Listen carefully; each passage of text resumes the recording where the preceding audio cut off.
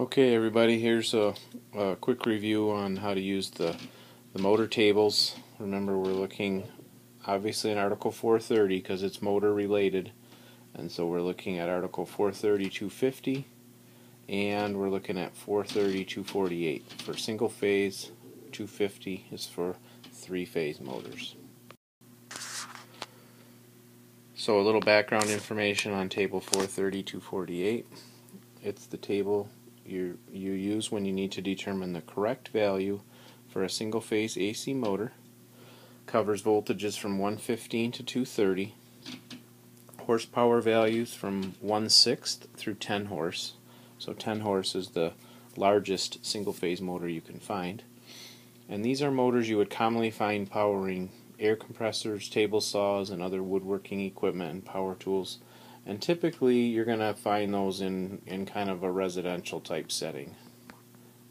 A friend of mine has a commercial business. He does woodworking, so quite a bit of his woodworking tools are set up to run at these kinds of voltages, and he doesn't have any three-phase available, so he's stuck with the single-phase motors, and he's able to run most of them at 240 volts or 230 volts to help kind of cut down on some of the current that they may draw.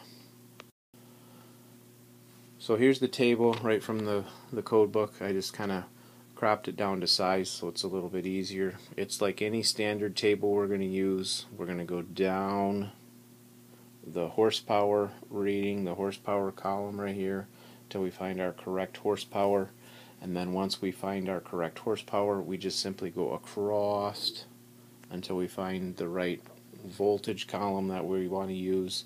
And when we meet at that point, we have our information that we need.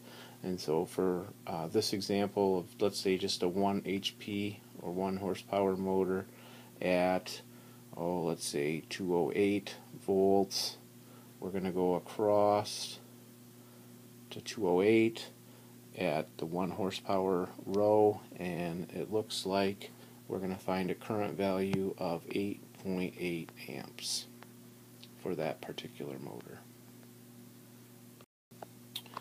So table 430-250 is going to have quite a bit more information on it. It's got a lot more selection, a lot more motors that we can choose from. Obviously, with the popularity of three-phase power and the popularity of manufacturing things and having processes here in the United States, we need to have quite a few options to choose from. So we have options all the way from a half a horse all the way to a 500 horse in these voltages of 115 all the way up to 2,300 volts.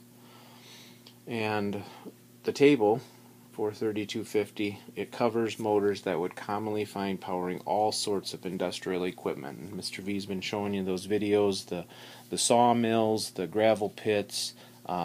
We saw those Trantec automation robots moving things around. They use some three-phase motors in those as well. Wastewater treatment plants, air handling equipment. We've talked about the Great Wolf Lodge and all the air that they move throughout.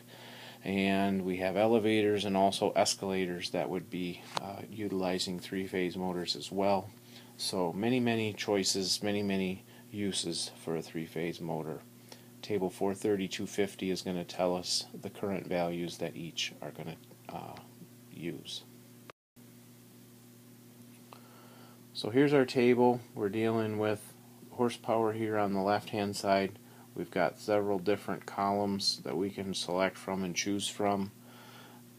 Where a lot of times in this column right here, I kind of relabeled it 480 because a lot of times the voltage we have is 480, but the code uses 460 as the nominal voltage for that column. And then we're also going to look at quite a few applications of 208 three-phase as well, because that's a pretty popular voltage system coming on the Y system. So again, this slide is just review of our basic table usage. Okay, locate the correct column by determining the source voltage. Follow that column down until you intersect the horsepower rating of the motor, and where this intersection occurs is the current value of the motor. with this current value, you can now begin the process of finding overcurrent devices, overloads, and what size starter will be needed for this motor.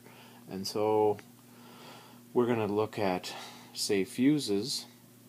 And so a lot of times we're going to take that current value, so we'll use the letter, actually we should probably use the letter I, right? That stands for current. And then we're going to multiply that by some percentage. So for either a fuse or a circuit breaker, we're going to multiply that by a percentage, and that should equal the size fuse we're going to use. If we're looking for overloads, a lot of times we're going to use the manufacturer's guide. So we've looked already at that. We've looked at that slide rule. So I'll draw a little picture here. That rectangular slide rule we've used from Square D, and you just move that back and forth until you find your correct horsepower rating, and then you will be able to look at that opening, and you'll be able to determine the size starter and also the size overloads that you need for that particular motor.